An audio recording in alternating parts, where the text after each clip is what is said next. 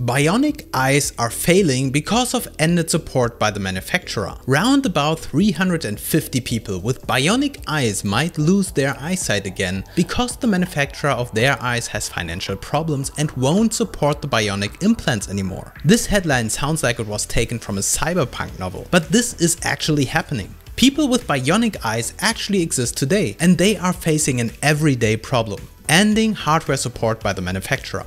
But in their particular case, it is not that easy to replace these devices with an updated model. The company's second sight created a bionic implant called Argus 2, which can offer a blind person some kind of sight to help in everyday's life. The bionic eye is not as perfect as we see in science fiction movies. Additionally to the implant in the patient's eye, there is an external camera mounted on glasses and a video processing unit that is worn on the waist. The camera sends the video signal to the processing unit, which converts the images into black and white pixels.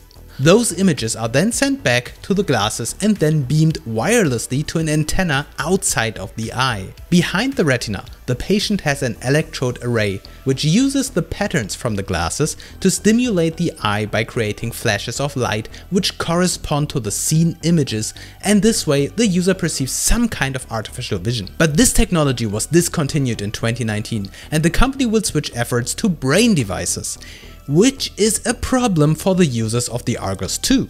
It is amazing what we can do with technology today.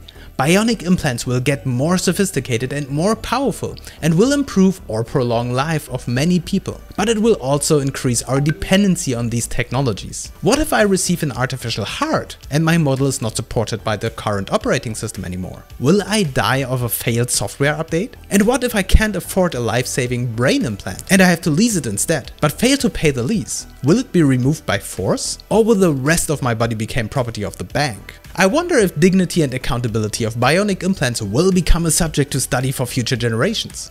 On the other hand, scientists in Australia grew a human brain in a petri dish and plugged it into the Matrix, or at least a Pong simulator. You should take a look at this here. It is fascinating and disturbing at the same time.